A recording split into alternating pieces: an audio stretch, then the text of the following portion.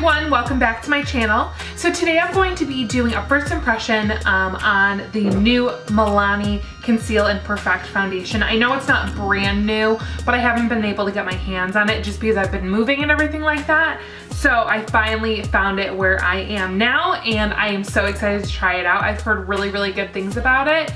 So let's just jump in and try it out. First I'm going to be applying my Marc Jacobs, what is this called?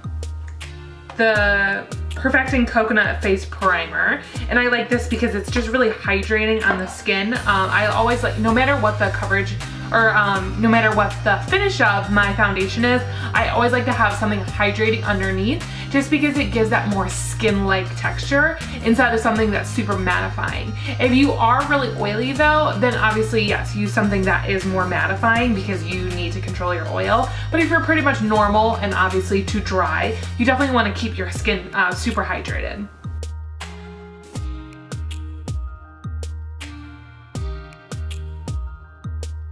Okay, so next we're gonna be trying out the foundation.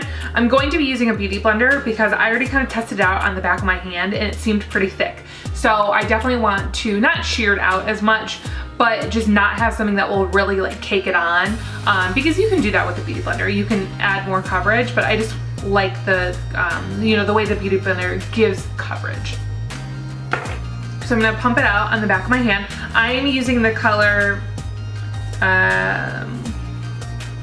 Zero Sand, or sorry, 07 Sand, and there was only a couple of colors when I looked, and I heard that these really run on the dark side. Thank God I tested it on my hand when I got home because it did match, but I was a little bit nervous because it was like the second to darkest one, I think, and I was like, well, I'm not that dark, so who knows that, but it did work out. So it's kind of a weird color range, so maybe, you know, obviously save your receipt if it doesn't match, so then you can return it. But yeah, it's really weird. So when it came out, it does not come out like a liquidy, you know, type of thing. It's like very thick. It's not moving at all on my hand. So now I'm gonna use the butt of the beauty blender and just go in.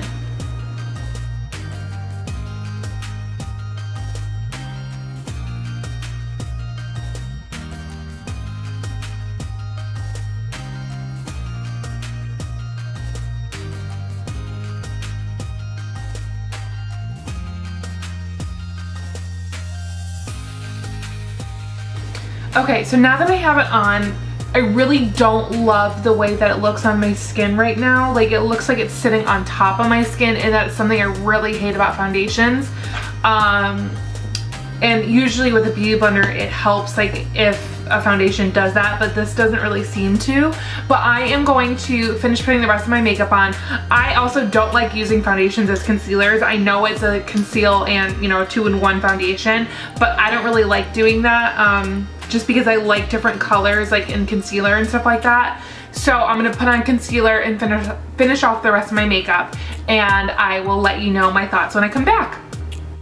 Okay, so now that I have on all my makeup, I am still not a huge fan of it.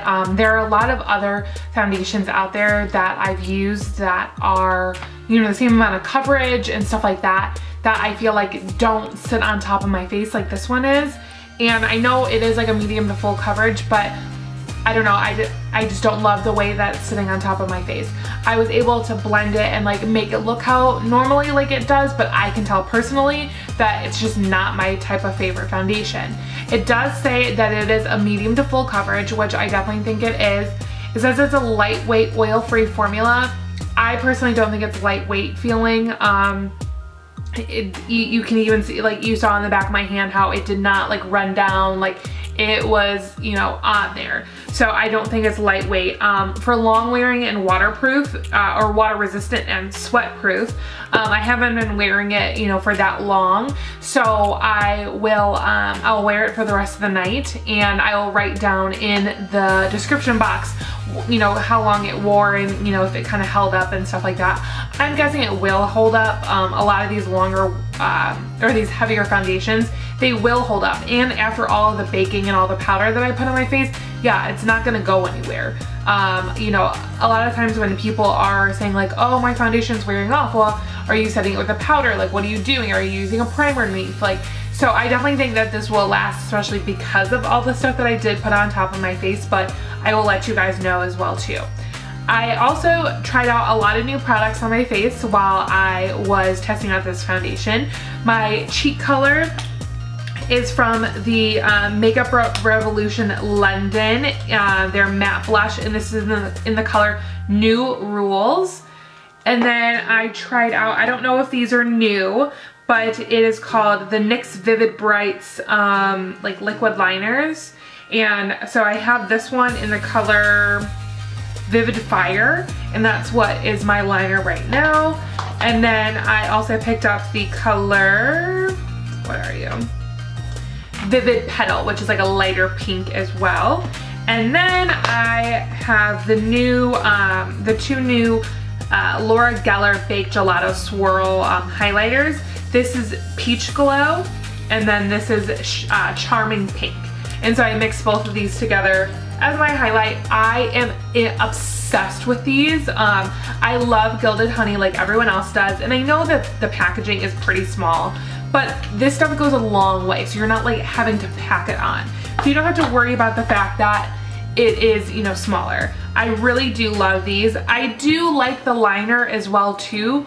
I'm just really not a fan of these really small like applicators. I am more of a fan of like a felt tip applicator because I get more control out of it. But that's just me personally. I do like that though I have a liquid liner in colors. I love liquid liners, and I love colored liners. And so I like that I have something small. I can even use it as like a detail on like black liner or anything like that. And for the blush, I love this blush. This is only $5, and you can see how big the pan is. That's huge. Like, I'll compare it next to another blush, like a MAC blush, for instance. You can see the difference of how big it is. This is like $23 and this is $5.